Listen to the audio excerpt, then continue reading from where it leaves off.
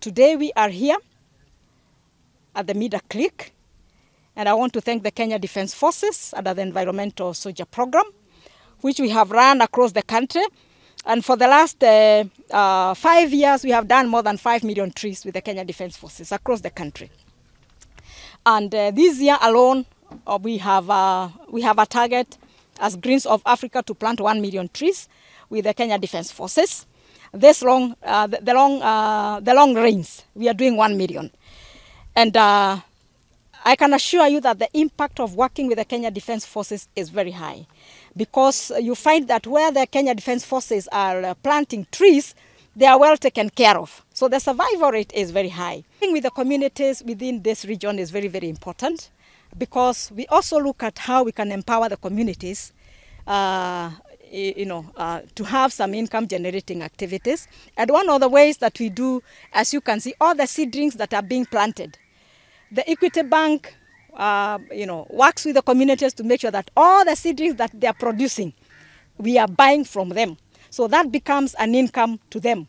We also support them with beehives, so that as the mangrove forest starts to grow, then they can also use this ecosystem as an economic benefit. We've donated 200,000 seedlings, both Malindi and Twapa branch, and we have already planted 40,000 seedlings, and the rest will be planted in the next few days, within 7 days.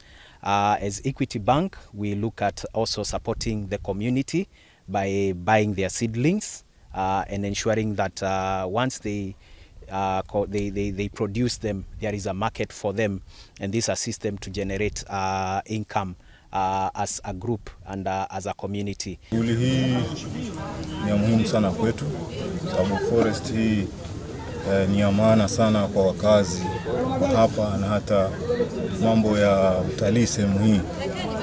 Sababu pia tuko na wavuvi hapa ambao wanategemea, ama jamii inategemea samaki sana, na mikoko basi huwa inasaidia katika upande wa mazalio ya samaki, na pia hii mikoko inasaidia sana kwa upande wa kuhifadhi hii ardhi yetu ambayo imepakana na bahari, sababu kuna wakati mwingine current inakuja juu sana, maji yanakuwa mengi, na yakija mengi basi tunakuta baadhi ya mashamba ya watu yanachukuliwa, yanakuwa kama bahari. Mwaka huu tu kama MCCC tumepanda over 40,000 mwaka huu peke yake, na tuna target ya kupanda miti hata kama itafika hata kama milioni, itakuwa pia ni sawa. Lakini tuko na makundi kama sehemu kama hii tayari na makundi kama 6. Yale ambayo tunapanda nayo hapa ni makundi 3, yale ambayo tuko nayo hapa, lakini kuna makundi kama 6 na wengi ni wakina mama.